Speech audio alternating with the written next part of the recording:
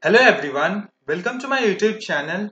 In this video I am going to show you a quick overview on my blood bank management system project. I am using Eclipse IDE, MySQL database and Tomcat server. Language JSP, Java server page, HTML and CSS.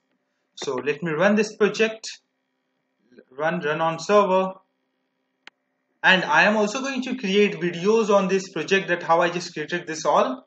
And if you need the directly source code of this project, just go to description and comment with your email address. And here you can see this one is our first page or index page, you can say that. And in this we will move a little bit down. Here you can see the form here, and this form is used to request for blood from the bank. Okay, so first we need to enter the name, so I'm just writing God Kumar. After that, we have to enter the mobile number 6201059685. Okay. After that, I'm just writing here Gaurav x12@gmail.com. I'm just writing. After that, we have to enter the blood group. So here I'm just writing A positive blood we need. So after that, we will submit it here. You can see when we again move to that form, you can see there form submitted successfully. You will get notification within 8 hours. Okay, it means that form is successfully submitted.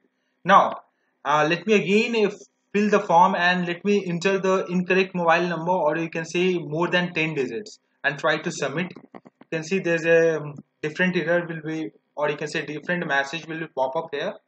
Okay, amit@gmail.com. Here I'm just writing A positive. Okay, and let me submit this. You can see, and you can see the invalid data, try again. It means that our form is not submitted because we are entered the incorrect mobile number. That's why it's showing the invalid. Okay, this is all about the front end part. We can directly request any blood from the blood bank. Okay, and there is a second module, you can say the admin login, or you can see all we manage from here. And here you can see there's a two field, username and the password. I just set username as an admin and the password also set as an admin. And when we enter incorrect username or password and try to log in, let me show this password to you. And this one is admin and the username is 1. Okay, admin 1. You can see a pop-up message, invalid username or password. So we need to enter admin, then we move to the admin home page. So let me click on submit. You can see we move to the home page of admin, and here you can see the multiple options: add new donor, edit, delete and list of the donor, manage stock, and this one is for the request for the blood. So in the previously we form fill up, it will in this section, and the next one is for the request completed. Okay, and there's one more button, that one is log out. So let me one by one show you add new donor. It means that we have add any donor here, and you can see there's a donor ID 5. It means that this one is generated automatically, we don't need to do anything. So let me enter, let me fill up, and let me show you Gaurav Sunil Kumar, mother's name Nisha Kumari. After that, here we just need to enter 6201059628. After that, we just need to enter the gender, Smigel, that's why I'm leaving it as it is. After that, Gaurav@gmail.com. Okay, next is blood group. I am just setting here to AB positive. After that, we just need to enter address Patna, Bihar. I'm just writing here. After that, India. Okay, and try to submit. Okay, submitted, successfully submitted. And here you can see the donor IDs also get changes. It's to 5. Okay, and previously this one is 5, but right now it's 6. One more thing, when we enter incorrect data, you can say we written here, let me first fill up this form, Sumit Nisha. Okay, after that, here we just writing mobile number which is more than 10 digits. Okay, after that, let me @gmail.com. Then in this case form will be not submitted. So let me show you, let me try to save this. Something went wrong, try again. And you can see donor ID is still 6. It means that our form or is not submitted because some error occur. Okay, So this is all about add new donor part. So let me move to the edit, delete and list of the donor details. Here you can see all the details of the donor. You can see the Ankit Kumar, a name, father name, mother name, mobile number, gender, email address, blood group, address, and all C details here. You can see the previously we entered for the Gaurav Kumar, and I just want to make it as a Gaurav Kumar Singh. Okay, and we also want to change the mobile number. Okay, so let me go for it. When we click on edit, you can see we having a form with filled all the details automatically.